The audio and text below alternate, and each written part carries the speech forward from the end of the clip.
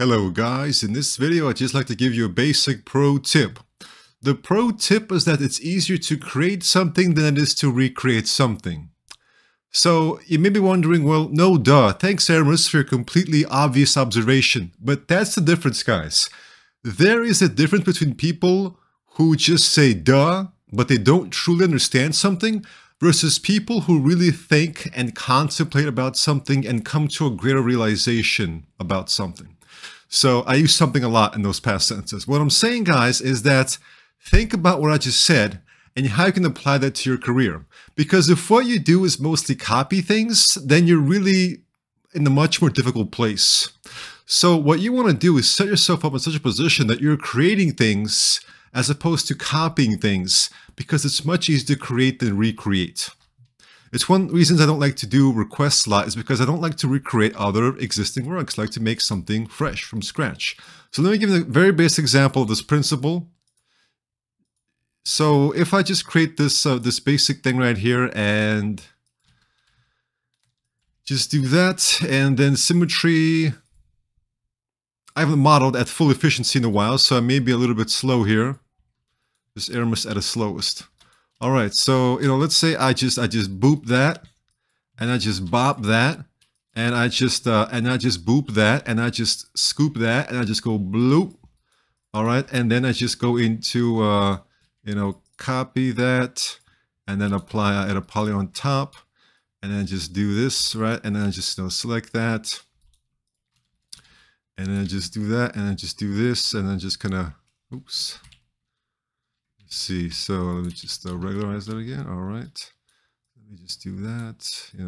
Just get a basic little thing here. We paste those modifiers back. All right. I don't even know what this is supposed to be, but it's just we're just doing some random. We're just doing my favorite random modeling here.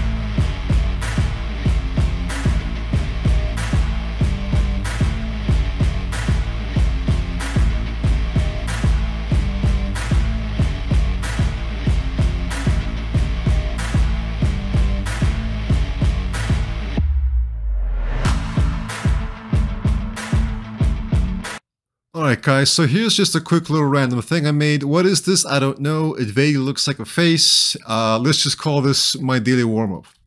So as you can see guys, for me this was pretty effortless. I didn't really have to even try, but I was able to get this kind of result. Obviously if I spent more time thinking about design as opposed to just kind of quickly rush things, it would look much better.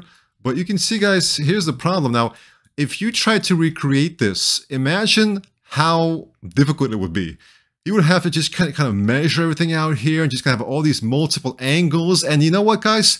No matter how many references you had, and no matter how accurately you measure things out, you would still never get this exact same thing. I mean, you just can't. It's just, there's just too many curves and things happening here, But if you take this principle into account and kind of set up your life in such a way that you create as opposed to recreate, then you can properly use this principle just to make your modeling job easier. So put yourself into situations where you are making new things of your own design as opposed to trying to copy what other people have done before, and you will have yourself a much easier time. So guys, just try to put yourself into situations where you're creating original new things as opposed to copying things, and I think you will have a much more fun time as opposed to try to recreate something and measure things out Now you can just have fun creating your own individual design. Thank you for watching and take care.